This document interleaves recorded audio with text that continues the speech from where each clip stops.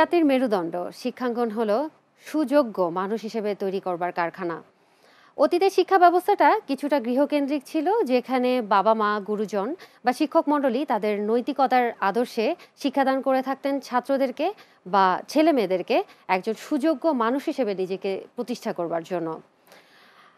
আধুনিকতার হাত ধরে অতীতের এই সামাজিক যে শিক্ষা ব্যবস্থা ছিল সেটা এখন নতুন উদারঙ্গনে প্রবেশ করেছে। বর্তমানে স্কুল, কলেজ, বিশ্ববিদ্যালয়, মাদ্রাসা তাদের নৈতিক এবং চারিত্রিক গুণাবলী আমাদের মাঝে বিলিয়ে দিচ্ছেন, যাতে করে আমরা দেশের জন্য একজন দক্ষ মানুষ হিসেবে তৈরি হতে পারি। কিন্তু মাদকের ভয়াবহ প্রভাব এই শিক্ষাঙ্গনকে করছে কলুষিত। শিক্ষক বা যুব সমাজ বা ছাত্র যারা আছেন তাদের মধ্যেও এর ব্যাপক বিস্তার রয়েছে। দর্শক, আপনারা দেখছেন প্রমিসেস জানতে চাই, সাথে আছি আমি ডাক্তার তেহরিন। অনুষ্ঠানের পুরোটি সময় জুড়ে থাকবো, আর আজকে কথা বলবো শিক্ষাঙ্গনে মাদকের প্রভাব এই গুরুত্বপূর্ণ বিষয়টি নিয়ে। সঙ্গে পেয়েছি দুজন স্বনামধন্য ব্যক্তিত্ব।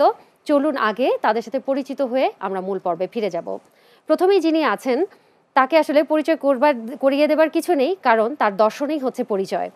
সাথে আছেন অধ্যাপক ডাক্তার অরূপরতন চৌধুরী, 21 পদকপ্রাপ্ত, সভাপতি জাতীয় মাদক নিয়ন্ত্রণ উপদেষ্টা কমিটি। সাথে পেয়েছি আরেকজন মানুষকে, যিনি হলেন BM লিপি আক্তার, যিনি কমন রুম ও ক্যাফেটেরিয়া বিষয়ক সম্পাদক, ডাকসু। পাশাপাশি তিনি সভাপতি হিসেবে রয়েছেন রোকেয়া হল ছাত্রলীগ, ঢাকা বিশ্ববিদ্যালয়। আপনাদের দুজনকেই অসংখ্য ধন্যবাদ আমাদের অনুষ্ঠানে এসেছেন, এবং প্রথমে স্বাগত জানিয়ে নিচ্ছি আপনাদের দুজনকেই। আমি প্রথমেই একটু স্যারের কাছে জানতে চাইবো যে আমরা যে বিষয়টি নিয়ে আজকে কথা বলবো সেটি হলো মাদকের প্রভাব শিক্ষাঙ্গনে। আপনার কাছে একটু জানতে চাই স্যার, যে আমরা মনে করি এই যে ধূমপানটা মাদকের পর্যায়ে পড়ছে না, হ্যাঁ, এবং ধূমপানটা কিন্তু অবলীলায় আমরা অনেকেই এটা নিয়ে সেবন করে থাকছি। তো এই বিষয়ে স্যার আপনি কি বলবেন? ধন্যবাদ আপনাকে এবং বাংলা টিভিকে, সেই সাথে প্রমিসেসকে যে এই ধরনের একটি মাদক বিরোধী অনুষ্ঠান নিয়মিতভাবে করার জন্য। আজকে যে বিষয়টি নির্ধারণ হয়েছে সেটা হচ্ছে শিক্ষাঙ্গনে মাদকের প্রভাব, এবং আপনি সঠিকভাবে বলেছেন যে ধূমপান এটি একটি প্রভাব রয়েছে। আমি দেখুন, আজকে থেকে প্রায় 35 বছর আগে ধূমপান নিয়েই কিন্তু আমি আন্দোলনটা শুরু করি আমাদের সংগঠন থেকে। কারণ ধূমপানের মধ্যে বা তামাকের মধ্যে রয়েছে 7335টি রাসায়নিক পদার্থ, বিজ্ঞানের গবেষণায় দেখা গেছে, বিশ্ব স্বাস্থ্য সংস্থার রিপোর্ট অনুযায়ী। তার মধ্যে 70টি হচ্ছে কার্সিনোজেনিক, অর্থাৎ ক্যান্সার তৈরি করতে। একটি হচ্ছে মারাত্মক ক্ষতিকর, সেটি হচ্ছে নিকোটিন। বিশ্ব স্বাস্থ্য সংস্থার মতে এই নিকোটিনটি হচ্ছে একটি ড্রাগ। এবং দেখেন, আমাদের একটি গবেষণা আমরা দেখিয়েছি যে মাদকাসক্তদের মধ্যে 98% হচ্ছে ধূমপায়ী, অর্থাৎ ধূমপান দিয়েই তারা তাদের নেশাটা শুরু করে। একজন কিন্তু প্রথমে গাঁজা যখন খায়, তার কিন্তু শুরুটা হয় ধূমপান থেকে, সিগারেটের মধ্যে গাঁজাটা ঢোকায়, তারপরে সে খায়, কিন্তু শুরু করে কিন্তু ধূমপান দিয়ে। এবং আমরা অন্যান্য অ্যালকোহল যারা খায় বা ইয়াবা যারা গ্রহণ করে, কোকেইন, হিরোইন, এই ধরনের মাদক যারা গ্রহণ করে, তাদের উপরে জরিপ চালিয়ে দেখা গেছে এদের শুরু হয়েছিল কিন্তু ধূমপান দিয়ে। সুতরাং ধূমপানটা হচ্ছে মাদকের নাটের গুরু, এটা হচ্ছে স্টার্টার। এইটা দিয়ে কিন্তু শুরু হয় এবং পরবর্তীতে দেখা যায় যে এরাই মাদকাসক্তির দিকে চলে যায়। সুতরাং আমরা ধূমপান দিয়ে প্রথমে আন্দোলনটা শুরু করি। আমরা বলি যে তামাকটা দুইভাবে আমাদের শরীরে ক্ষতি করে। একটা হচ্ছে ধোঁয়াহীন তামাক, যেটা হচ্ছে তামাকে জর্দা, খৈনি, দোক্তা, গুল, সাদা পাতা, এগুলো কিন্তু সব হচ্ছে ধোঁয়াহীন তামাক। এগুলোর কিন্তু একটা মারাত্মক এফেক্ট আছে। আমি একজন ডেন্টিস্ট, আমি জানি মুখের মধ্যে এই ধরনের যারা জর্দা তামাক পাতা ব্যবহার করে তাদের কিন্তু মুখের ক্যান্সারের সংখ্যা অনেক বেশি। এবং সেই সাথে গবেষণা দেখা গেছে যে যারা তামাক পাতা মুখে নিয়ে অনেকক্ষণ ধরে চিবায়, তাদের মুখের ভিতরে যে একটা পাতলা ঝিল্লি থাকে, মিউকাস মেমব্রেন বলি, তার মধ্যে সেটা রক্তে ঢুকে যায়, রক্তে যে ব্রেনে যায়, হার্টে যায়, ফলে এর দ্বারা কিন্তু হার্ট ডিজিজ বা ব্রেন স্ট্রোক হতে পারে এবং ক্যান্সারও বেশি হয়। আরেকটা হচ্ছে ধোঁয়া। এই ধোঁয়াটা কিন্তু দুইভাবে একজনকে আক্রান্ত করে। একটা হচ্ছে যে যিনি স্মোকার, তিনি যখন ধূমপান করেন তার হাতের সিগারেট থেকে একটা ধোঁয়া বের হয়, আবার তিনি যখন টান দেন তখন মুখের থেকে একটা ধোঁয়া তিনি বের করেন। এটা হচ্ছে মেইন স্ট্রিম স্মোক, আর এটা হচ্ছে সাইড স্ট্রিম স্মোক। এই দুইটা ধোঁয়া কিন্তু পরোক্ষভাবে যিনি বসে আছেন ধূমপান করছেন না, তিনি কিন্তু নিঃশ্বাস প্রশ্বাসে নিচ্ছেন, ফলে তিনিও পরোক্ষভাবে ধূমপানের যে ক্ষতিকর দিক তাতে আক্রান্ত হচ্ছেন। এইটা বলা হয় passive smoking, second hand smoke. সুতরাং একজন ধূমপান না করেও ধূমপায়ী পাশে থেকে তিনিও কিন্তু আক্রান্ত হচ্ছেন, ফলে তার মধ্যেও এই ধরনের মাদকের নেশা হতে পারে। সুতরাং ধূমপানটা হচ্ছে ভয়াবহ ক্ষতিকর। এই জন্য বর্তমান বাংলাদেশ সরকার, আমাদের প্রধানমন্ত্রী শেখ হাসিনার নেতৃত্বে যে সরকারটি পরিচালিত হচ্ছে, তাদের ধন্যবাদ জানাতে চাই যে এই তামাক নিয়ন্ত্রণ আইন বাংলাদেশে 2005 সালে হয়, কিন্তু ওই আইনের মধ্যে অনেক কিছু ত্রুটি ছিল। কিন্তু বর্তমান সরকারের সময় 2013 সালে এই আইনটাকে মডিফাই করা হয়েছে এবং তামাকের যে ক্ষয়ক্ষতি এগুলো কিন্তু এখন আরও বেশি নিয়ন্ত্রণে আনা হয়েছে। এখন কেউ পাবলিক প্লেসে যদি ধূমপান করে, ঢাকা বিশ্ববিদ্যালয় এলাকায় যদি কেউ ধূমপান করে, তাহলে কিন্তু 300 টাকা তাকে জরিমানা করতে হবে। আইন শৃঙ্খলা বাহিনী তাকে জরিমানা করতে পারে। এখন প্যাকেটের মধ্যে কোনো আপনার দেখবেন যে শুধুমাত্র যে লেখা থাকে ধূমপান স্বাস্থ্যজনক হতে, তা নয়, একদম পিকচারাল ওয়ার্নিংস। এখন ফুসফুসে ক্যান্সারের ছবি, ব্রেন স্ট্রোকের ছবি, বিকলাঙ্গ শিশুর ছবি, এগুলো কিন্তু দেওয়া হয়, যেগুলো বর্তমান সরকারের কৃতিত্ব। আর এখন সমস্ত ইলেকট্রনিক্স প্রিন্টিং মিডিয়াতে কিন্তু কোনো ধূমপানের বিজ্ঞাপন নাই এবং কোনো স্পন্সর তামাক কোম্পানি করতে পারে না। এগুলো যে পজিটিভ সাইড আমাদের আন্দোলনের ফসল। তবুও কিন্তু ধূমপান বাড়ছে। কারণটা কি? ইয়াং জেনারেশনের মধ্যে তামাক কোম্পানিগুলো এখনো সুকৌশলে তাদের প্রচার প্রচারণা চালিয়ে যাচ্ছে। আমাদের সরকার, বর্তমান সরকার যে তামাক আইনটি করেছেন, যেটা 2009 সালে একটা পরিসংখ্যান ছিল এবং বর্তমান পরিসংখ্যান 2009 সালে 15 বছরের ঊর্ধ্বে তামাক ব্যবহারকারীর সংখ্যা বাংলাদেশে ছিল 43.3%। এইটাই তামাক নিয়ন্ত্রণ আইনের ফলে। স্যার, এই আইনটার সম্পর্কে আরেকটু বিস্তারিত জানবো আমি। যেহেতু আমরা বলছিলাম যে ছাত্রঙ্গনে যে ধূমপানের যে ভয়াবহ প্রবণতা, এটা নিয়ে আমি একটু এই মুহূর্তে আমার সাথে লিপি আপা আছেন, আপনার কাছে একটু জানতে চাইবো এই মুহূর্তে যে আমি জানি যে আপনি মানে শীর্ষস্থানীয় নেতৃত্ব দিয়ে এসছেন এবং বিভিন্ন মহল আপনি কাজও করেছেন যে যাতে কিভাবে ধূমপান বা মাদকাসক্ত থেকে দূরে থাকতে পারে ছাত্র সমাজ। তো এই বিষয়ে যদি আমাদেরকে একটু আলোকপাত করতেন। আচ্ছা, একটা ছাত্র নেতাকে বাকি সমস্ত ছাত্রছাত্রীরা ফলো করে, মানে আমরা প্রত্যেকটা মানুষই কিন্তু অনুকরণশীল, অনুকরণ করতে পছন্দ করি এবং ভালো দিকটা না যতটা এফেক্ট করতে পারে, খারাপ দিকটা তার থেকে বেশি এফেক্ট করে। আমি যেটা মনে করি সেটা হলো একটা ছাত্র নেতা বা মানে আপনার যে নেতৃত্ব দেয়, প্রতিনিধি, তাকে সবাই ফলো করে, আমরা অনুসরণ করি। তো সেই ক্ষেত্রে আমার কাছে যেটা মনে হচ্ছে যে একটা ছাত্রনেতা অনেক কিছু করতে পারে এবং আমরা অনেক কিছু করতে পারি। সেটা হলো, প্রথমে আমরা এই মাদকটা আমি ফার্স্টেই ক্লিয়ার করি যে আমরা এটাকে চারিত্রিকভাবে নিয়ে নিচ্ছি। আমরা ভাবি যে মাদক, ধূমপান, কেউ সিগারেট খেলে সেটা তার চারিত্রিক সমস্যা। আমি এখানে একটু ডিফাইন করতে চাই, সেটা হলো এটা যে চারিত্রিক সমস্যা না, এটা একটা শারীরিক একটা সমস্যা, স্বাস্থ্যের সমস্যা। সেই বিষয়টি প্রথম আমাদের জানতে হবে। জি, স্বাস্থ্য সহ এটা একটা মানসিক সমস্যা, মানসিক সমস্যা, এটা সামাজিক, অর্থনৈতিক, পারিবারিক ক্ষতিগ্রস্ত হচ্ছে আমরা এটার মাধ্যমে। সেই বিষয়টা প্রথম আমরা সেমিনারের মাধ্যমে জানাতে পারি, সেমিনার করে। এটা প্রত্যেকটা হলে হলে করা যেতে পারে, বা আমাদের রাজু ভাস্কর্য, টিএসসি, সেখানে করা যেতে পারে। তারপরে প্রত্যেকটা রুম থেকে, মানে প্রত্যেকটা হল কেন্দ্রিক, প্রত্যেকটা চলনে বলনে, যে আমরা স্বাভাবিক আমাদের যে জীবনযাত্রার মান, সেই জীবনযাত্রার মানের মাধ্যমে কিন্তু আমরা একটা সাধারণ ছাত্র একটা কিছু করলে অন্যজনের প্রতি যেটা এফেক্ট না হবে, একটা ছাত্র নেতা, একজন প্রতিনিধি সেটা করলে, আচ্ছা আপু করছে এটা, ভাইয়া করছে এটা, তাহলে তো এটা ভালো। বিষয়টা অনেকটা এরকম হয়ে যাচ্ছে। সেই ক্ষেত্রে আমি বলবো এটা পরিবার থেকে, পরিবার কেন্দ্রিক বেশি হওয়া উচিত। প্রথমে যেহেতু আমরা পরিবার থেকে আসি, এটা তো আমরা ইউনিভার্সিটিতে ছাত্রনেতা, কলেজেও থাকে, কিন্তু স্কুলে তো ছাত্রনেতার প্রভাবটা কম থাকে। অনেক স্টুডেন্ট আছে যারা স্কুল লেভেল থেকে শুরু করে, স্কুল থেকে শুরু হয়ে যাচ্ছে। এখন কিন্তু সবাই মানে এই মাদকটা, ধূমপানটাকে মানে মডার্ন হিসাবে নিচ্ছে, যে আমরা মডার্ন হচ্ছি, যে আরে দোস্ত মানে ব্যাপারটা এরকম। আধুনিকতাটাকে আসলে একটু ব্যতিক্রম ভাবে বা নেগেটিভ ওয়েতে কিন্তু আমরা প্রচার করছি, তাই তো? নেগেটিভ ভাবে নিচ্ছি। ধন্যবাদ আপা, আপনার কাছে আরেকবার আবার আসবো। তবে স্যার, আপনার কাছে একটু জানতে চাইবো, আমরা আইন সম্পর্কে জানতে চাচ্ছিলাম যে এই যে মাদক বিরোধী যে নীতিমালাটা করেছেন, আপনি কয়েকটা কথা বলেছেন, খুবই গুরুত্বপূর্ণ। আর কি কি এই নীতিমালার আওতাভুক্ত করা হয়েছে? এখন তো তামাক নিয়ন্ত্রণ আইনের ফলে বাংলাদেশে পাবলিক প্লেস বলতে আমরা একটু ক্লিয়ার করতে হবে। সেটা হচ্ছে পাবলিক প্লেস, অনেকে মনে করে যে এটা প্রকাশ্যে, আসলে কথাটা প্রকাশ্যে না, এটা হচ্ছে জনসমাগম স্থল। যেমন bus station, rail station, steamer station, তারপরে স্কুল, কলেজ, শিক্ষা প্রতিষ্ঠান, হসপিটাল, ক্লিনিক, তারপরে রেস্টুরেন্টস, তারপরে আপনার অফিস আদালত, আইন প্রয়োগকারী সংস্থা, যেসব আপনার কোর্ট কাছারি, এগুলো সমস্ত যেখানে মানুষ থাকে, শপিং মল, এগুলাতে এলাকাতে মানুষ তো চলাফেরা করে এবং জটলা হয়, সেখানে দাঁড়িয়ে যদি কেউ ধূমপান করে তাহলে ওই ধূমপানটা তার চারিপাশে মানুষও গ্রহণ করবে, সুতরাং অপরাধ। এই জন্য পাবলিক প্লেসকে ধূমপান বন্ধ করা হয়েছে আইন করে, এবং সেখানে যদি কেউ করে আইন প্রক্রিয়া সংস্থা 300 টাকা জরিমানা দিতে হবে।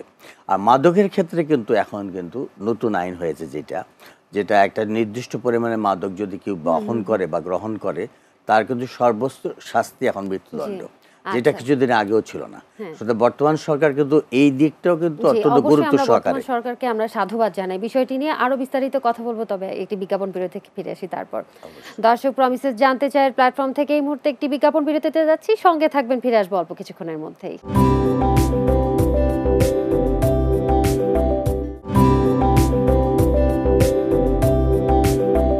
প্রমিসেস জানতে চায়ে আপনাদের সবাইকে স্বাগত জানাচ্ছি আরও একবার। আছি সাথে ডাক্তার তেহরিন সঞ্চালক হিসেবে, আর কথা বলছিলাম শিক্ষাঙ্গনে মাদকের প্রভাব এই গুরুত্বপূর্ণ বিষয়ে। সঙ্গে দুইজন স্বনামধন্য ব্যক্তি আছেন যারা তাদের আলোকপাত করছিলেন এই বিষয়টি নিয়ে। চলুন আরেকবার তাদের সাথে কথা বলি। স্যার, আমরা বিরতিতে যাবার আগে জানছিলাম যে আসলে বর্তমান সরকার অনেক পদক্ষেপ নিয়েছে এবং আপনি দীর্ঘদিন ধরে এই ধূমপান এবং মাদক বিরোধী আন্দোলনের সাথে একেবারেই ওতপ্রোতভাবে জড়িত। তো স্যার, আমাদেরকে কি একটু বলবেন কেন এরকম কোমলমতি ছাত্র সমাজ এরকম বিপদগামী হচ্ছে? আচ্ছা, এখানে দুইটা প্রশ্ন আমি খুব গুরুত্বপূর্ণ প্রশ্ন করেছেন। সেটা হচ্ছে যে শিক্ষা প্রতিষ্ঠানে কেন মাদকের এখন প্রভাবটা। আমরা কিন্তু শুরুই করি আন্দোলনটা শিক্ষা প্রতিষ্ঠান দিয়ে। প্রথম মানুষ থেকে আমাদের মাদকদ্রব্য নেশা নিরোধ সংস্থা আমাদের শুরু করি স্কুলের শিক্ষা প্রতিষ্ঠানে, কারণ তারা হচ্ছে ভিকটিম। স্কুল কলেজের ছেলেমেয়েরা, আমাদের সময় আমরা যখন 30-35 বছর আগে আন্দোলন শুরু করি তখন কিন্তু ছিল যে 15 বছর ঊর্ধ্বে ছেলেমেয়েরা। এখন তো আপনার প্রাইমারি স্কুলের ছেলেমেয়েরাও ধূমপান করছে এবং মাদক গ্রহণ করছে, পদ শিশুরা এখন মাদক গ্রহণ করছে। সুতরাং লেভেল এখন অনেক নিচে চলে গেছে। এই যে ভয়াবহ রূপটা, এগুলাও কিন্তু আমাদের চিন্তা করতে হবে। শিক্ষা প্রতিষ্ঠানে মাদকের প্রভাবটা প্রথম অন্যতম কারণটি হচ্ছে, দেখেন, একটি তো হচ্ছে যে সিগারেট, ধূমপান, এবং এই সিগারেটের নিকোটিনটা যখন আমাদের ব্রেইনের রিসেপ্টর সেলে যায় তখনই কিন্তু তার কার্যক্রমই হচ্ছে সে ওই জিনিসটাকে খুব আরাম বা আনন্দ পায় এবং সে তখন আরও চায়। সুতরাং এই সিগারেট একটা থেকে দুইটা থেকে তিনটা, 10টা 20টা, এই হচ্ছে চেইন স্মোকার হয়ে যায়। এবং যখন সে চেইন স্মোকার হয়ে যায় তখন ওই নিকোটিনটা তখন তার কাছে আর ভালো লাগে না, তখন আরও হার্ড ড্রাগসের দিকে সে যায়। তখন সে ওইটার সঙ্গে গাঁজা নেয়, তারপরে ইয়াবা, ফেন্সিডিল, কোকেন, হিরোইন, অ্যালকোহল, সব কিছু কম্বিনেশন অফ ড্রাগস তখন তার মধ্যে আসে। সিগারেট দিয়ে শুরু হচ্ছে কিন্তু পরবর্তীতে অন্য ড্রাগসের দিকে যাচ্ছে। এইটা একটা কারণ। আরেকটা হচ্ছে যে মাদকের সহজলভ্যতা। আপনি দেখেন স্কুল কলেজে শিক্ষা প্রতিষ্ঠানে আশেপাশে যে মুদির দোকানগুলো থাকে, সিগারেটের দোকান থাকে বা থাকে, সেগুলোতে কিন্তু মাদক এখন অ্যাভেলেবল হয়ে যাচ্ছে। এইটা কারা করে? এটা করে মাদক ব্যবসায়ীরা, যারা মাদকটা নিয়েই তাদের আয় উপার্জন। তারা এই স্টুডেন্টদেরকে টার্গেট করে, কারণ তারা জানে এই কোমলমতি তরুণদের মধ্যে যদি মাদক বা সিগারেট ঢুকিয়ে দেওয়া যায় একবার, তাহলে তারা সেটা ছাড়তে পারবে না। তারা কিন্তু সে নিজে খাবে না, সাথে কিন্তু তার পাশের বন্ধুকেও বলছে, হ্যাঁ বলছে খাওয়ার জন্য। সুতরাং পিয়ার গ্রুপ প্রেশার একটা, যেটা বন্ধু বান্ধবদের চাপে পড়ে যে তুই চল একটু আজকে এনজয় করি। যেমন আরেকটা হচ্ছে যে সহজে আনন্দ লাভের বাসনা। আজকে হচ্ছে 31st নাইট বা পয়লা বৈশাখ বা ঈদের দিন, পুজোর দিন, তারা এই উৎসবগুলোতে তারা একটু মনে করে আজকে একটু এনজয় করবো, আমি একটু খাবো, চল একদিনই তো খাবো, আর তো খাবো না। কিন্তু ওইটাই কিন্তু ডেঞ্জারাস। আমরা যে স্লোগানটা বলি মাদককে না বলুন, এটা কেন? কারণটা হচ্ছে মাদক একবার যখন কেউ গ্রহণ করে তখন কিন্তু ওই যে আমি বললাম ব্রেনের রিসেপ্টর সেলে একবার গেলে তখন সে আরও চায়। সুতরাং এটা তাকে না বলার ক্যাপাসিটিটা তাকে অর্জন করতে হবে, তার মধ্যে সেই কনফিডেন্স লেভেলটাকে বাড়াতে হবে। সেই জন্য কোনো বন্ধু তাকে কখনো বললে এই চল একটু খাই, আমি খাই না, কারণ আমি জানি এটা খেলে ক্ষতি হয়। আমার বাবা মা আমাকে বলছেন, আমার শিক্ষাপথের শিক্ষকরা আমাকে বলেছেন, এটা খেলে আমার ব্রেন স্ট্রোক হবে, হার্ট ডিজিজ হবে, আমার ক্যান্সার হবে, আমার পড়াশোনার জীবন ধ্বংস হয়ে যাবে, আমার ফ্যামিলি একটা বিপদের মধ্যে পড়বে, সুতরাং এটা আমি কখনো খাবো না। এই যে তার মধ্যে কনফিডেন্স লেভেলটা তৈরি করতে হবে, এবং এই কাজগুলো আমরা করছি। আরও যেগুলো কারণ হচ্ছে যে পারিবারিক পরিবেশ, সন্তানদের সঙ্গে বাবা মারা আজকাল কথা বলেন না। দেখা যায় সন্তান ঘরের দরজা বন্ধ করে সে তার কম্পিউটার নিয়ে ব্যস্ত, বাবা মা তার অফিস আদালত সামাজিক কাজ নিয়ে ব্যস্ত। এই যে কমিউনিকেশন একটা গ্যাপ হচ্ছে। আমরা যখন ছোট ছিলাম তখন খাবার টেবিলে বাবা মা আমাদের সঙ্গে একসঙ্গে বসতাম, আমরা কমিউনিকেশন ছিল, আমাদের কথাবার্তা আমাদের শেয়ারিং করতাম। এই তুই আজকে স্কুলে সারাদিন কি করলি, তোর বন্ধু বান্ধব তোর কোথায় নিয়ে গেছিল, আমরা ফ্রি ফ্র্যাঙ্কলি সব বলতাম। এখন কিন্তু আলোচনা হয় না। একটা ছেলে রাতে ঘরে ফিরছে, বাবা মা জিজ্ঞাসা করে না কোথায় ছিলি। একটা ছেলে বা মেয়ে বলছে আজকে 10,000 টাকা লাগবে, দাও আমাকে, এই জিনিসটা কিনতে হবে। সে 10,000 টাকা দিয়ে কি কিনছে সেটা কিন্তু অ্যাকাউন্টেবল করছে না। এই জিনিসগুলো কমিউনিকেশন গ্যাপ হচ্ছে শিক্ষা প্রতিষ্ঠানে। আজকে ছেলেমেয়েরা কেন হচ্ছে, এটা শুধু শিক্ষা প্রতিষ্ঠানের দোষ না, আমাদের পারিবারিক যে সমস্যাগুলো রয়েছে, আমাদের কমিউনিকেশন যে গ্যাপ প্যারেন্টসদের সঙ্গে, সেইটা কিন্তু একটা প্রভাব পড়ে। আরেকটি বিষয় হচ্ছে দেখেন, ঐশীর মতো একটা মেয়ে, সে একটা স্কুলের, সে তার বাবা মাকে হত্যা করলো। কতটুক নিচে আমাদের অধঃপতন হতে, মানবিক গুণাবলী অবক্ষয়ের যে একটা চূড়ান্ত সীমা, সেটা মাদকের একটা দৃষ্টান্ত। বিবেক বোধটাকে লোপ করে দিচ্ছে মাদক। স্যার, আপনার কাছে আরেকবার আসবো। এই মুহূর্তে একটু আপনার কাছে জানতে চাচ্ছি, আপনি খুবই ওতপ্রোতভাবে এই ছাত্রদের সাথে রয়েছেন, সংশ্লিষ্টতা আপনার অনেক বেশি এবং কাছ থেকে দেখেছেন। তো এই যে স্যার বলছিলেন যে পারিবারিক যে সমস্যাগুলো, বা আমরা যে কথা বলি না, বাবা মারা যে বাচ্চাদের সাথে ওভাবে সময় দিচ্ছে না, পারিবারিক অসঙ্গতি থেকে এই যে ছাত্ররা যে ডিরেলড হয়ে যাচ্ছে বা বিপদগামী হচ্ছে, সেক্ষেত্রে আপনারা তাদেরকে কিভাবে সেই পথে আনতে পারেন এবং এই বিষয়ে আপনি কি কি পদক্ষেপ নিচ্ছেন? প্রথমত আমাদের সমস্যাগুলো ফাইন্ড আউট করতে হবে, যে কোন কোন প্রক্রিয়ার মাধ্যমে, কেন স্যার কিন্তু সেটা বলে গিয়েছেন, যে কি কোন কোন ভাবে, মানে কিসের জন্য তারা এই পথে আসছে। স্যার কারণগুলো খুব সুন্দর করে বর্ণনা করেছেন। আমরা কারণগুলো এবং ক্যাম্পাসে আসার পরে, যেটা ইউনিভার্সিটিতে আসার আগে যারা অ্যাডিক্টেড, তারা ফ্যামিলি থেকে বেশিরভাগ আসছেন, বন্ধু বান্ধব, মানসিক একটা যেই চিন্তা চাপ ফ্যামিলির থেকে।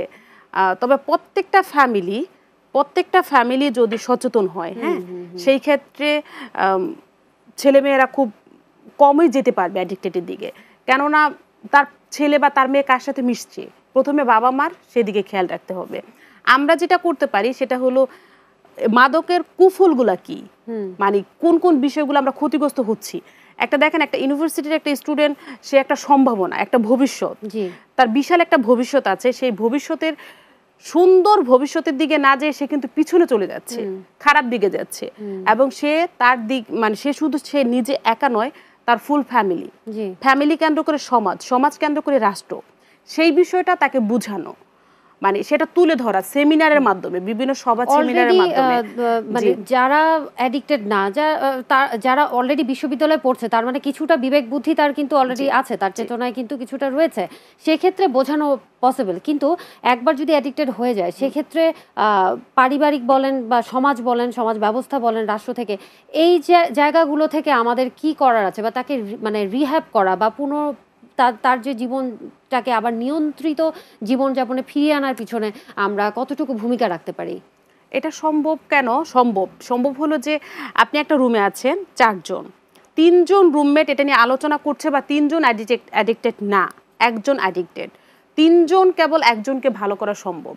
সেটাই স্যার যেটা বলছিলেন যে পিয়ার প্রেসারের কথা, পিয়ার প্রেসারটা কেন এরকম হয় না যে মাদক বিরোধী পিয়ার প্রেসার হোক, মাদক বিরোধী, মাদককে না করি, সেটা কেন পিয়ার? এইটাই আমরা চেষ্টা করছি এখন প্রতিটা শিক্ষা প্রতিষ্ঠানে আমরা করছি। যে কথাটা আমি বলছিলাম যে ঐশীর ঘটনাটা ঘটতো না, যেহেতু আজকে বিশ্ব শিক্ষা প্রতিষ্ঠান, ওই শিক্ষা প্রতিষ্ঠানে যদি টিচাররা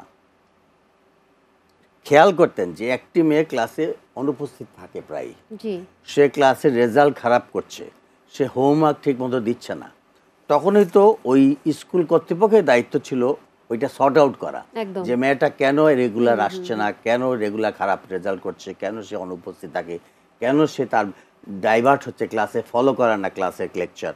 সুতরাং তখনই তাকে নিয়ে একটা কাউন্সিলরের কাছে যদি দিতে পারতো, যেটা পৃথিবীর অন্যান্য সব দেশেই কিন্তু স্কুলে একজন কাউন্সিলর থাকেন যিনি এই প্রবলেমগুলো সর্ট আউট করেন।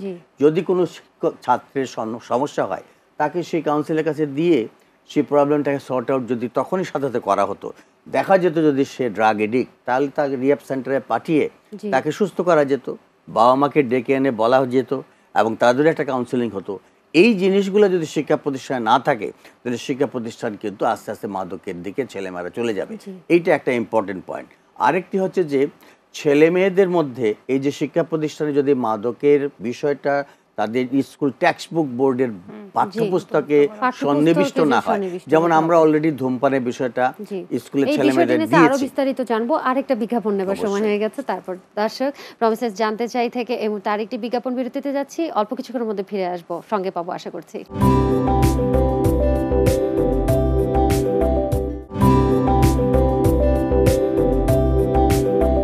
ফিরে এলাম বিরতির পর। আপনারা দেখছেন প্রমিসেস জানতে চাই, সঙ্গে আছে আমি ডাক্তার তেহরিন, আছে দুজন স্বনামধন্য মানুষ। কথা বলছিলাম শিক্ষাঙ্গনে মাদকের প্রভাব এই বিষয়টি নিয়ে।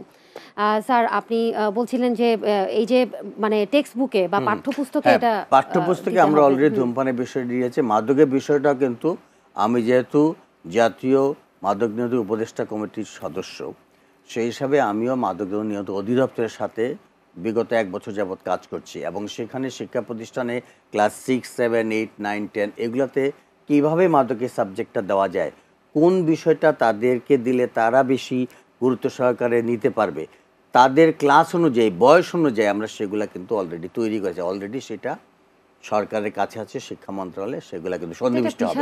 এটাও কিন্তু একটা বিশাল কাজ হয়েছে। এবং আর সাথে সাথে আমি যেটা বলবো, রেগুলারলি প্রতিটি স্কুলে যেমন তারা করছে, তারা সেমিনার বা ইয়ে করছেন, সমিতির কমিটির মাধ্যমে করছে।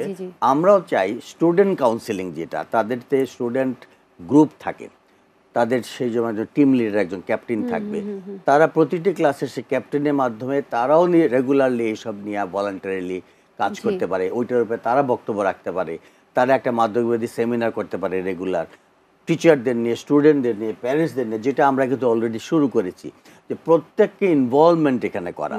যে শিক্ষা প্রতিষ্ঠানকে কিন্তু এখন আমরা মানুষের মাধ্যমে ধূমপান মুক্ত শিক্ষা প্রতিষ্ঠান ঘোষণা করছি। এই স্কুলে বসে কোনো টিচারও ধূমপান করতে পারবে না, মাদক তো দূরের কথা। এবং শিক্ষা প্রতিষ্ঠানের বাইরে আমরা সাম্প্রতিককালে একটা ইউনিভার্সিটিতে গিয়েছিলাম এবং সেই ইউনিভার্সিটির ভাইস চ্যান্সেলর এবং অন্যান্য শিক্ষকরা বললেন যে আমাদের চারপাশেই এমন কিছু দোকান আছে যেখানে মাদকের সহজলভ্যতা এবং ছেলেমেয়েরা ওইখানে যেয়ে খায়। তখনই আমাদের সঙ্গে আইনশৃঙ্খলা বাহিনীর একজন উচ্চপদস্থ কর্মকর্তা ছিলেন, তাকে আমরা বললাম যে এই বিষয়টা আপনি একটু দেখান। তিনি বললেন এইসব বিষয় যখনই আমাদেরকে জানানো যাবে পুলিশ প্রশাসন বা র্যাবকে, আমরা সাথে সাথে সেসব শিক্ষা প্রতিষ্ঠানের আশেপাশে যেসব মাদক বিক্রি হয় সেগুলোকে আমরা সরজমিনে যেয়ে ধরবো এবং আইনের আওতায় সেগুলো আনবো। এই কাজগুলোও কিন্তু শিক্ষা প্রতিষ্ঠানে করতে হবে। তারা যদি একদম নির্বিকার বসে থাকেন এবং হাতের কাছে সমস্ত মাদক থাকে আর ক্লাসের ভিতরে খালি লেকচার দেন যে আমি মাদক গ্রহণ করব না বা এটা করবো না, তাহলে তো হবে না। অ্যাভেইলেবিলিটি, যেটা সহজলভ্যতা, কিন্তু মাদকের একটা অন্যতম প্রধান কারণ, মাদকাসক্ত পিছনে। সুতরাং এই সহজলভ্যতাগুলো কিন্তু এই শিক্ষা প্রতিষ্ঠানের মাধ্যমে কিন্তু দূর করতে হবে এবং শিক্ষা প্রতিষ্ঠানের যিনি অভিভাবক, যারা প্রিন্সিপাল বা হেডমাস্টার, তাদেরও দায়িত্ব হবে আইনশৃঙ্খলা বাহিনীর সেগুলো জানানো। এবং যদি কোনো ছেলে বা মেয়ে মাদক গ্রহণ করে স্কুলে, তাদের স্টুডেন্ট কাউন্সিলরের মাধ্যমে বা টিচার যারা ক্লিনিক্যাল সাইকোলজিস্টরা থাকবে তাদের মাধ্যমে বোঝা যায়, তাহলে অবশ্যই সেই ছেলে বা মেয়েকে নিয়ে তাকে নিরাময় কেন্দ্রে দিতে হবে। কারণ মাদকাসক্তি তো একটা রোগ, এটা তো একটা ক্রনিক রিল্যাপসিং ব্রেন ডিজিজ, এইটাও কিন্তু অনেকে বুঝে না। এই বিষয়টা কিন্তু একটু বলা উচিত যে আমরা কিন্তু অনেক সময় শিক্ষা প্রতিষ্ঠানে মাদকাসক্ত ছেলে বা মেয়ে থাকলে প্যারেন্টসদের যখন জানানো হয় শিক্ষা প্রতিষ্ঠান থেকে, তখন তারা বলেন আচ্ছা আমরা বুঝিয়ে দেবো, এটা খাচ্ছে না করে দেবো আমি, কিন্তু না করার বিষয় তো না, এটা তো একটা রোগ হয়ে গেছে। এই বিষয়ে আরেকটু বিস্তারিত জানবো, তবে এই মুহূর্তে একটু লিপি আপার কাছে যাই। আমি একটু আপনার কাছে জানতে চাইবো যে মানসিক স্বাস্থ্যের অবক্ষয় বা মানসিকভাবে ভারসাম্যহীন মানুষই কিন্তু আসলে বিপদগামী হচ্ছে, মাদকে আসক্ত হচ্ছে বা অন্যান্য ধরনের যেগুলো স্বাভাবিক জীবনযাপন না তার থেকে বিপথে যাচ্ছে। তো সমাজের একজন যোগ্য নাগরিক এবং অবশ্যই একজন নেতৃস্থানীয়, ঢাকা ইউনিভার্সিটির মতো জায়গায় আপনি খুব ভালো একটা মানে যোগ্য পজিশনে হোল্ড করে আছেন। তো আপনার কাছে কি মনে হয় যে এই মানসিক স্বাস্থ্যর সাথে যে মাদকদ্রব্য সেবনের কি ভূমিকা রয়েছে? এটার সাথে অনেকটা সম্পর্কযুক্ত, দুইটা এক একটা। কারণ আমরা, এটা আমাদের একটা টেন্ডেন্সি হয়ে গেছে, একটা মানসিক একটা প্রভাব হয়ে গেছে যে আমার মন খারাপ, আমার সিগারেট খেলে আমার মনটা ভালো হয়ে যাবে, এটা আমরা চিন্তা করি। এটা একটা মানসিক রোগ আমি মনে করি। এই যে আমরা যে চিন্তাটা করছি যে আমার মন খারাপ, আমার প্রেশার লাগছে, আমি একটা সিগারেট খেলে বোধহয় আমার প্রেশারটা চলে যাবে, এটা অনেকে ভাবে।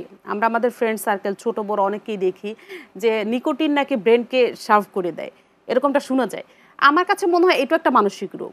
কেননা এটা আমরা চিন্তা করছি, কারণ মানুষ তার চিন্তার সমান, বা যেটা আমরা চিন্তা করি সেটাই আমাদের হয়। আমরা আমাদেরকে যেভাবে চিন্তা করি যে হ্যাঁ এটা এটা এটা এটাই, মানে আমি আমার গুগলকে সেট আপ দিচ্ছি, ব্রেন কিন্তু আমার একটা মানে একটা কম্পিউটার বা একটা সফটওয়্যার, যে আমি এটা, আচ্ছা আমি এটা, আমি এটা না, আমি এটা না, মানে সব কিছু। যেমন প্রত্যেকটা জিনিস, যে আমার সিগারেট খেলে ভালো লাগবে, কিছু কিছু সময় মনে হয় যে আমার চা খেলে ভালো লাগবে।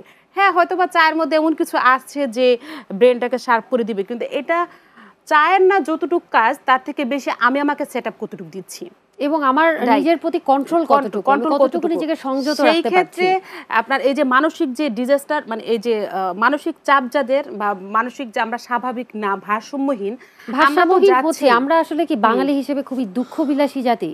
স্যার আপনার কি মনে হয়? আমরা তো কোনো দুঃখবিলাসী জাতি না, আমরা তো 12 মাসে 13 পার্বণ করি।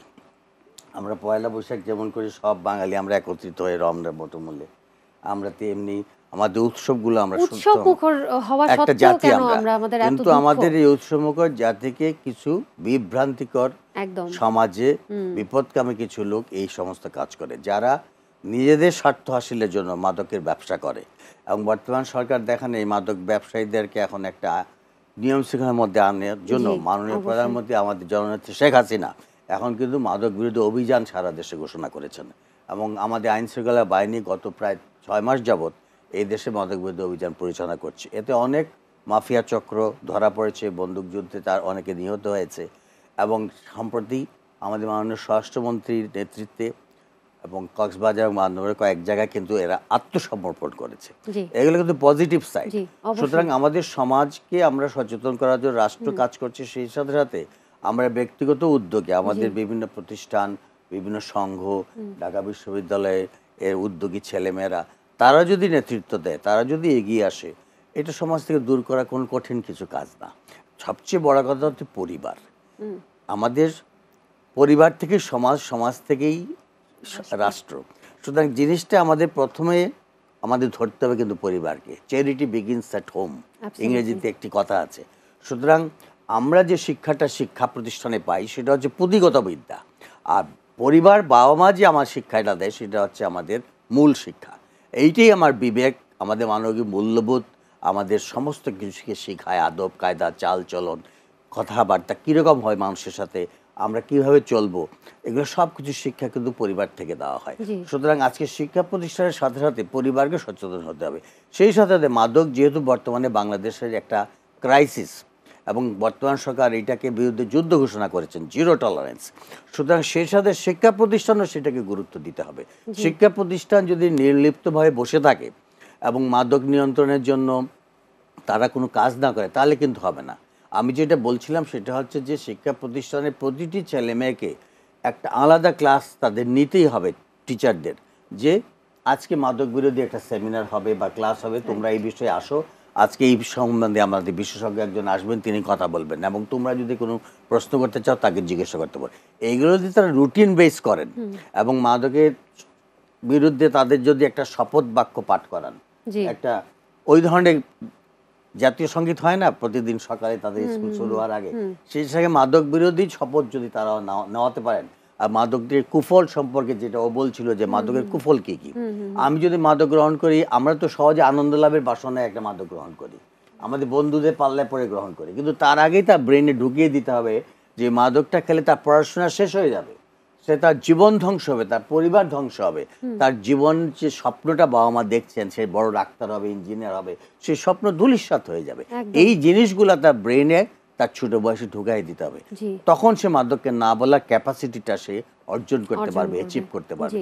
শিক্ষা প্রতিষ্ঠান একমাত্র জায়গা যেখানে তার শিক্ষা প্রতিষ্ঠানের শিক্ষার সময় ওই শিক্ষাটাও দিবেন যেন মাদক আমাদের জীবনে ক্ষতি করে, আমাদের কোনো ভালো কোনো কিছু দেয় না। সুতরাং আমরা মাদককে না বলবো, নিজে মাদক গ্রহণ করব না, অন্যদেরকে মাদক গ্রহণে আমরা বিরত রাখবো।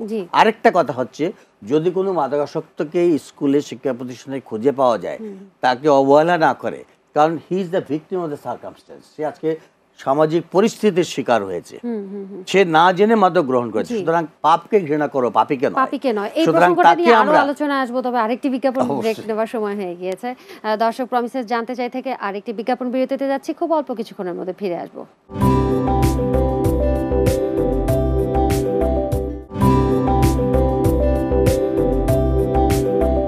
প্রমিসেস জানতে চাই থেকে আরেকবার স্বাগত জানাচ্ছি। আমি ডাক্তার তেহেরিন, কথা বলছিলাম শিক্ষাঙ্গনে মাদকের প্রভাব এই গুরুত্বপূর্ণ বিষয়টি নিয়ে।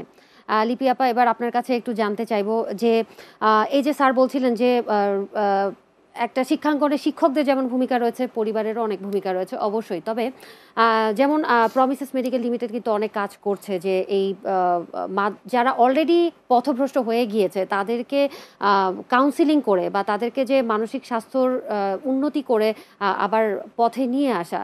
তো এরকম আপনি কি মনে করেন যে এই রিহ্যাবিলিটেশন সেন্টারগুলো কি পরিমাণ ভূমিকা রাখতে পারে এই মাদক বিরোধী প্রচারের ক্ষেত্রে? এটা শিক্ষার পাশাপাশি সহশিক্ষা যেটাকে আমরা বলি, যেটা পাঠ্যপুস্তকে দেওয়া হয় সেটা টোটালি প্রপার শিক্ষা। আমরা শিক্ষাটাকে তো এখন বর্তমানে শিক্ষার জন্যই শিখি। স্যার পড়াচ্ছে, পরীক্ষায় ভালো নম্বর পেতে হবে, ভালো সিজিপিএ পেতে হবে, ভালো ইউনিভার্সিটিতে ভর্তি হবে, চাকরি পেতে হবে বা ব্যবসা বাণিজ্য করতে হবে।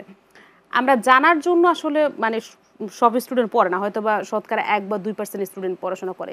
সেক্ষেত্রে শিক্ষার পাশাপাশি সহশিক্ষা মানে এই বিষয়টাকে নিয়ে কাজ করতে হবে যে আপনার যেই মাদক নিয়ন্ত্রণের যেই সংগঠনগুলো আছে বা যেই নিয়ন্ত্রণের যে কন্ট্রোলার যে বিষয়গুলো আছে তারা এই কাজগুলো করতে পারে সহশিক্ষার মাধ্যমে আগানো এবং একটা স্টুডেন্টের ভিতর থেকে তার নিজের ভিতর থেকে বের হয়ে নিয়ে আসা। যে তুমি ভাবো তো যে একটা সেমিনার হলো, সেমিনারের মাধ্যমে বা একটা কর্মসূচি হলো, কর্মশালা হলো, যে তুমি বলো মাদকের কুফলগুলো কি কি এবং মাদকে কেন যাচ্ছে এবং কেন আমাদের যাওয়া উচিত না।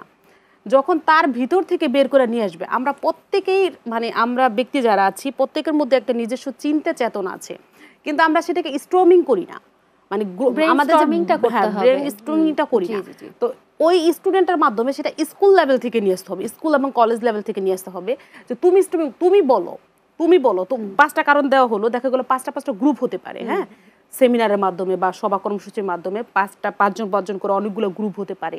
একটা গ্রুপকে দেওয়া হতে পারে যে মাদকে কেন আসে, মাদকাসক্ত হওয়ার কারণগুলো কি, আরেকজনকে দিতে পারলে এরা ফলাফল কি, এটার প্রতিকার কি, এরকম করে গ্রুপ ওয়াইজ দিয়ে দিলে ওরাই বেটার পয়েন্টগুলো বের করে নিয়ে আসবে, কারণ ওরা কিন্তু জানে। বাট ওরা ওইভাবে ভাবে না বা আমরা সেভাবে ভাবি না, ভেবে চিন্তা করি না। যখন তাদের মধ্যে থেকে গ্রোয়িংটা চলে আসবে তখন কিন্তু সবাই জানবে, সচেতন হবে। আমি যদি মোরাল সায়েন্সের কথায় আসি, যে আমরা চিন্তা করি যে এটা করলে পাপ বা এটা ভালো না, এবং সেই কাজগুলো কিন্তু আমরা যখন করতে যাই আমাদের বিবেকে বাধা দেয়। হ্যাঁ, আমরা করি, অনেক কিছু আমরা করি, জানার পর আমরা করি, কিন্তু আমরা কিন্তু থিঙ্কিং করি যে না এটা ঠিক করছি না বা ভাল লাগছে না, এটা আমার করতে হলো ভাল লাগছে না। তো ওরা যখন জানবে বিষয়গুলো যে এটার কারণ কি বা কোন কাজটা করলে সে মাদকাসক্ত হচ্ছে, হ্যাঁ, এবং সেটা থেকে প্রতিকার উপায়টা কি এবং কেন আসছে, সব কিছু যখন শিক্ষার্থীরা জেনে যাবে তখন কিন্তু এটার পার্সেন্টেজ কমে যাবে। এই কাজগুলো যে মাদক নিয়ন্ত্রণের যে অর্গানাইজেশন আছে তারা এটা করতে পারে এবং আমরাও এটা করতে পারি। আর আরেকটা বিষয় পরিবার থেকে অবশ্যই একটা বাচ্চা, একটা বেবি পরিবার থেকে শিখে আসে। আমাদের প্রাথমিক শিক্ষাটা কিন্তু পরিবার থেকে আমরা পেয়ে যাই, বেসিক আমাদের যেই। কিন্তু আমাদের এখন বর্তমান সোসাইটিতে কিন্তু আমরা দেখি পরিবারের মধ্যে অনেক ঝামেলা আছে। যেমন আপনার বাবা মা সংগতিটাও আসলে মানুষকে বাবা মার মধ্যে ঝামেলা, এটা একটা ফ্যাক্ট। তারপরে বাবা মাও অনেক অ্যাডিক্টেড, এটাও আমরা দেখছি অনেক বর্তমানে বাবা মা অ্যাডিক্টেড, সেটা সন্তানরা জানতে পারছে, দেখতে পারছে, এটা একটা বিষয়। সেই ক্ষেত্রে পরিবারের বিশাল একটা ভূমিকা থাকবে। আর আরেকটা বিষয় যেটা, সেটা হচ্ছে এই যে একটা সিগারেটে 5.5 মিনিট আয়ু কমাই দিচ্ছে একটা মানুষকে। স্যার ভালো জানবেন যেহেতু স্যার এই বিষয়ে আছেন। এবং 15 বিলিয়ন নিকেটন মেবি একটা সিগারেটে, যেটা মানে আমরা কার্বন নিচ্ছি বা যেটা আমাদের শরীরের জন্য ক্ষতিকর। এই বিষয়গুলো তাদেরকে ভালোভাবে, ইউনিভার্সিটি তো আসার লেভেলটা হলো যে আমার একটা রোগ হয়ে গিয়েছে, যেমন স্কুল লেভেল থেকে আসলে শুরু করতে হবে। স্যার, আপনার কাছে যেটা একটু জানতে চাইবো যে এই যে রিহ্যাব সেন্টারগুলো রয়েছে তারা কিন্তু আপ্রাণ চেষ্টা করে যাচ্ছে যে অলরেডি যারা পথভ্রষ্ট হয়ে গেছে বা যারা কোনোভাবে মাদকের সাথে আসক্তি গ্রহণ করে ফেলেছে, তো তারা অনেক কাজ করছে। তো এইটাকে আপনি কিভাবে দেখছেন ব্যাপারটা? অবশ্যই, এখন আমি যেটা বলছিলাম তখন, যে শিক্ষা প্রতিষ্ঠানের শুধু প্রিভেন্টিভ কাজ করবে তা না, কিন্তু কিউরেটিভ ব্যাপারও তারা করতে পারে। যেমন ধরেন কোনো মাদকাসক্ত যদি তারা শনাক্ত করেন তার স্কুলের ছেলে বা মেয়ে, তখন তাদেরও দায়িত্ব হচ্ছে তাকে সুস্থ করা, এবং সেটার জন্য তিনি একটা রিহ্যাব সেন্টারে দিবেন। সরকারিভাবে কেন্দ্রীয় মাদকাসক্ত নিরাময় কেন্দ্র যেটা তেজগাঁতে আছে, বেসরকারিভাবে প্রমিজের মতো আরও অন্যান্য অনেক নিরাময় কেন্দ্র আছে, সেগুলা শিক্ষা প্রতিষ্ঠানেও কিন্তু তাদের লিস্ট একটা টানিয়ে রাখা উচিত, যে সরকারি কতগুলো আছে, বেসরকারি কতগুলো শিক্ষা এই মাদক নিরাময় কেন্দ্র আছে, সেগুলো টেলিফোন নাম্বার যোগাযোগ করার ব্যবস্থা তারাও শিক্ষা প্রতিষ্ঠানে টাঙিয়ে রাখবেন, বিশ্ববিদ্যালয়ে টাঙিয়ে রাখবে, যাতে করে ছেলেমেয়েরা অনেক সময় লজ্জায় কিন্তু বলতে চায় না যে কে মাদক নিচ্ছে। অনেকে কিন্তু যেমন সিগারেট ধূমপান ছাড়ার জন্য অনেকে আমার কাছে আসে ব্যক্তিগতভাবে, যে আপনার অনুষ্ঠানটা দেখেছি, আমি ধূমপান ছাড়তে চাই, আমাকে একটু সাহায্য করুন, কীভাবে ছাড়তে পারি। তখন আমরা একটা বারোডেম হাসপাতালে স্মোকিং কুইট প্রোগ্রাম করেছি। সেখানে কিন্তু যে কোনো ধূমপাই এসে ধূমপান ছাড়ার জন্য একটা কোর্স নিতে পারেন। কাউন্সিলর আছে, আমাদের ক্লিনিক্যাল সাইকোলজিস্ট আছেন যারা তাকে সাহায্য করেন।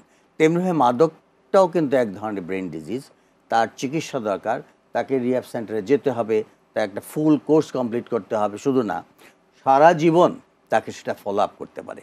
কারণ এই মাদকটা এমন একটি জিনিস যে কোনো সময় তার ট্রিগারিং হতে পারে, অর্থাৎ সেই বন্ধুর সঙ্গে আবার দেখা হতে পারে, সেই স্কুলে সেই বন্ধুটা সে হয়তো বলতে পারে চল আজকে আবার খাই, তুই তো ছেড়ে দিয়েছিস, কালকে ঈদ, একটু ফুর্তি করে চল। সুতরাং তার ব্রেনের মধ্যে সেটা আসতে পারে। সুতরাং এই যে কাউন্সেলিং করবে এসে, তার মধ্যে সেটা পরিপূর্ণভাবে ফলো আপের মাধ্যমে সেই যে না বলা ক্যাপাসিটিটা তাকে অর্জন করতে হবে রিহ্যাব সেন্টার থেকে। এই সাহায্যগুলো কিন্তু শিক্ষা প্রতিষ্ঠান করতে পারে। এই শিক্ষা প্রতিষ্ঠান থেকে যদি এই সাহায্যগুলো হয়, তাহলে ওই সমস্ত ঘটনা কিন্তু বাংলাদেশে আর ঘটবে না। এখন কিন্তু আমরা প্রায়শই দেখি শিক্ষা প্রতিষ্ঠানের ছেলেমেয়েরা মাদকাসক্ত হয়ে যাচ্ছে, নানা ধরনের পরিবারে নানা ধরনের দুর্ঘটনা ঘটছে, এমনকি আত্মহত্যার পরিমাণও কিন্তু এখন অনেক বেড়ে যাচ্ছে। এবং একটি পরিসংখ্যানে বলা হচ্ছে ইয়াবা আসক্তরা, ইয়াবাটা এমন ধরনের একটি মাদক যেটা পরবর্তীতে আত্মহত্যার দিকে ঠেলে নিয়ে যায়। সুতরাং এইগুলাকে আমাদের রোধ করতে হলে শিক্ষা প্রতিষ্ঠানের অত্যন্ত একটি গুরুত্বপূর্ণ ভূমিকা রয়েছে। তারা যে শুধু যে মাদকের কুফল সম্পর্কে ছেলে মেয়েদেরকে বলবেন, ক্লাস দিবেন বা সেমিনার করবেন তা না, তারা যে মাদকাসক্ত তাদের শিক্ষা প্রতিষ্ঠানে রয়েছে তাদের কিন্তু চিকিৎসার মাধ্যমে ঠিক হবে। আরেকটি কথা বলতে চাই, সেটা হচ্ছে যে প্যারেন্টসদের সঙ্গে আমাদের যে ছেলে মেয়েদের কমিউনিকেশন গ্যাপ হয়ে যাচ্ছে, যেটা আমি প্রথমেই বলছিলাম, সেটাও কিন্তু শিক্ষা প্রতিষ্ঠানের দায়িত্ব হচ্ছে প্যারেন্টসদের। তারা তো প্যারেন্টস ডে করেন প্রতিটা শিক্ষা প্রতিষ্ঠানে, সেইখানে ছেলে মেয়েদের সঙ্গে প্যারেন্টসদের একটা কমিউনিকেশন যদি করিয়ে দিতে পারেন, যে দূরত্বটা, চাইল্ড কমিউনিকেশন ডে, হ্যাঁ একটা ডেভেলপমেন্ট যদি করতে পারেন, যে শিক্ষা প্রতিষ্ঠানে একটা দায়িত্ব নিতে পারে, এটা গুরু দায়িত্ব, যে পরিবারের সঙ্গে ছেলে মেয়েদের যে কমিউনিকেশন গ্যাপ যেটা আছে সেটা তারা কিন্তু আবার মিলিয়ে দিতে পারেন শিক্ষা প্রতিষ্ঠানে ডেকে এনে, যে আপনার ছেলে মেয়েটা কিন্তু বখাটে হয়ে যাচ্ছে বা সে খারাপ বন্ধুর সঙ্গে মিশে এটা হচ্ছে, আপনি কিন্তু এখন খেয়াল করতে হবে, ছেলে মেয়েদের দিকে একটু খেয়াল দেন, একটা কোয়ালিটি টাইম তাদেরকে দেন, যাতে করে ছেলেমেয়েরা আপনার কথা শুনে আপনার সঙ্গে শেয়ার করতে পারে তার কষ্টের কথা, আপনিও তাদের কষ্টের কথা তাদের সঙ্গে শেয়ার করেন। এই যে শেয়ারিংগুলা, এইটা কিন্তু শিক্ষা প্রতিষ্ঠানের দায়িত্ব নিয়ে করতে পারে। সুতরাং আমি মনে করি যে মাদক নিয়ন্ত্রণে, মাদক প্রতিরোধে এবং চিকিৎসায় শিক্ষা প্রতিষ্ঠানের ভূমিকা অত্যন্ত গুরুত্বপূর্ণ। আচ্ছা, লিপি আপা, আপনার কাছে একটু জানতে চাইবো যে একজন ছাত্র, আপনি যেহেতু আমি আগেও বলেছি আপনি একদম সংশ্লিষ্ট তাদের সাথে, মাদকে আসক্ত হয়ে গেছে, এটা আসলে ইনিশিয়ালি আপনারা কিভাবে বোঝেন? এটা বোঝা যায়, দেখা গেল যে যারা মাদকাসক্ত হয় তারা টাইমলি ঘুমাতে পারে না বা টাইমলি ঘুম থেকে উঠতে পারে না, তারা ক্লাসে মাঝে মাঝে মানে যেটা ওই ডিসিপ্লিনারি যে ইস্যুটা চলে আসে, যেটা স্বাভাবিক যে জীবনযাত্রার মানে মান, যেই মানদণ্ড আমরা চলি সেটা থেকে তারা দেখা গেল পিছানো আগানো, মানে স্বাভাবিক না, সমান মানদণ্ডে নাই। এবং তাদের ফেসে একটা ভাব বোঝা যায় যে ক্লাসে আসলে তারা মানে আসলে যেটা হয় যে একটা হচ্ছে অ্যাবসেন্সটা বেশি থাকে, মাইন্ডে থাকে, তারা আবার স্কুলেও বা আপনার ইউনিভার্সিটিতে উপস্থিতিটা, যেটা বলে যে ক্লাসের উপস্থিতিটা হয়তো অনেকখানি কমে যায়। তো আমার কাছে যেটা মনে হয় সেটা হলো যে এই যে রিহ্যাব সেন্টারগুলো যে আছে, এটা প্রত্যেকটা উপজেলা পর্যায়ে মানে প্রোগ্রামগুলো করা উচিত।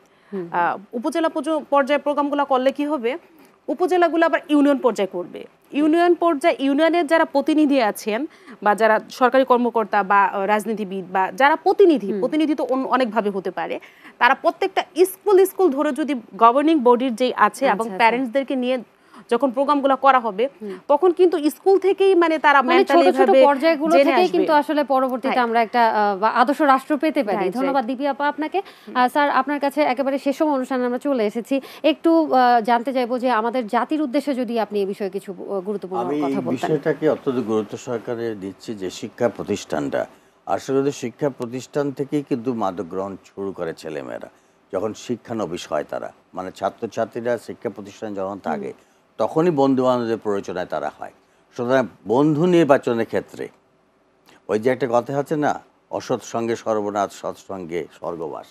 সুতরাং তার বন্ধুটা বাছাই করার সময় তার শিক্ষা প্রতিষ্ঠানের অভিভাবক যিনি শিক্ষক আছেন তিনি যেমন দেখবেন, তেমনি পিতামাতাও দেখবেন।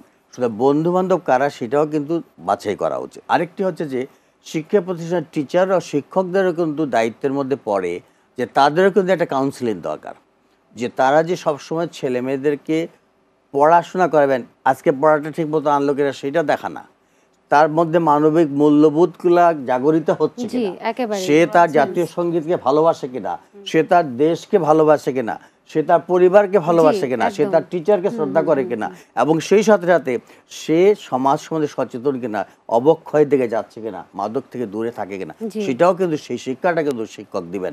এবং সেই শিক্ষাটা তাকে অর্জন করতে হবে একজন শিক্ষক হওয়ার পরে। একজন ডাক্তার যেমন সারা জীবন আমরা মানুষ বলে যে নেক্সট টু গড, যে চিকিৎসকই পারেন একজন রোগীকে সুস্থ করতে, তেমনি শিক্ষকরাও কিন্তু পারেন ছাত্রছাত্রীকে মাদক মুক্ত রাখতে। জি স্যার, আপনাকে অসংখ্য ধন্যবাদ। লিপি আপা, আপনাকে অসংখ্য ধন্যবাদ, আপনাদের মূল্যবান সময় থেকে আমাদেরকে কিছু দিয়েছেন। দর্শক, মাদককে না বলুন এবং অবশ্যই মাদকের কালো প্রভাব থেকে দূরে রাখার জন্য আমরা কি করতে পারি সেই বিষয়টিকে একটু বিবেচনা করে দেখবেন। আশা করি আমাদের অনুষ্ঠান থেকে আপনারা উপকৃত হয়েছেন। পরবর্তী অনুষ্ঠানে অন্য কোনো বিষয় নিয়ে চলে আসবো। সবাই ভালো থাকুন, সুস্থ থাকুন।